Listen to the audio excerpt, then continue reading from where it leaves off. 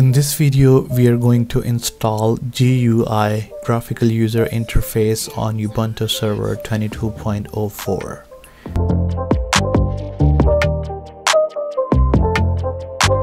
Hi, my name is Salhali and welcome back to my channel. So today we are going to install graphical user interface on Ubuntu server. So in our previous video, I showed you how you can install Ubuntu server. If you want to watch that video, you can click on the link above on the I button. So for that, you need a running instance of Ubuntu server 22.04 and the root user access. So right now I'm logged in as the test user. Let me change the user, and for that the command is sudo su, and I type dash in the end.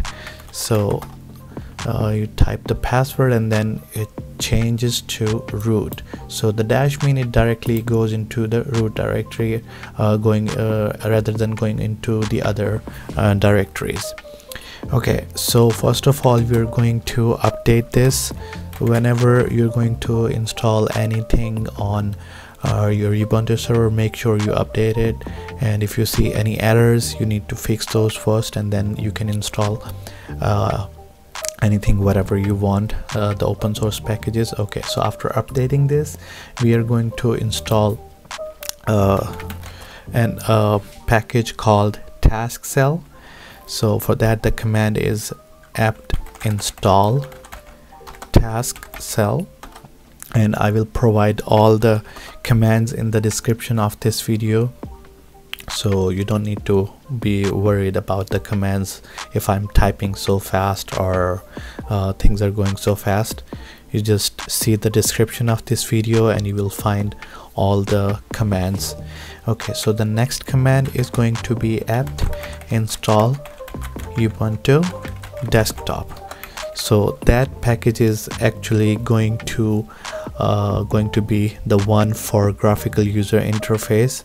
So as I told you in the start of my Ubuntu series, that there are two types of Ubuntu.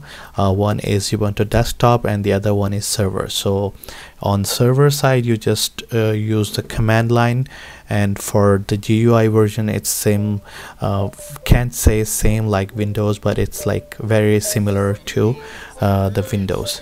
So make sure you type everything correct. Apt install Ubuntu desktop. Okay, so it's almost 2 GB package. That's going to take a few minutes.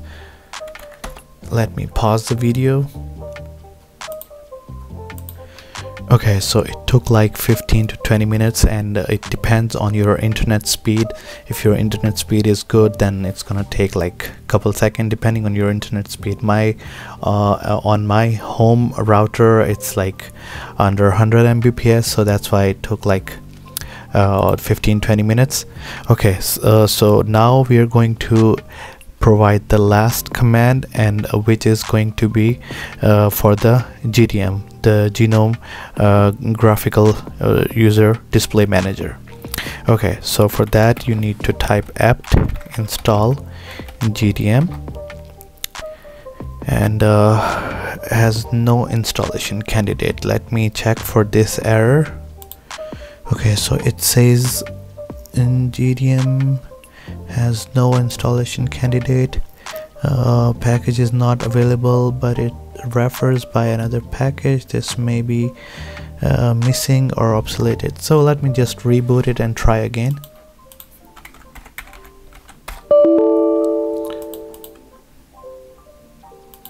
Okay, so the GDM was already installed with the command Ubuntu desktop. Now you can see it's showing me the desktop on Ubuntu server.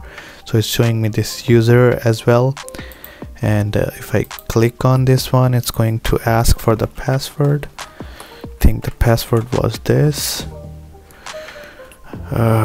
Yes, it accepted, and now the Ubuntu server is having the GUI function. So that's how you install the GUI on Ubuntu server. If you have any kind of questions, you can comment me below, and this was my first time I was installing this. I did not do any testing before this, so whatever happened in this video, that was the real-time installation, and I hope you understood all the installation. I'll put all the commands in the description. I'll see you in the next video. Thank you so much for watching. Bye bye.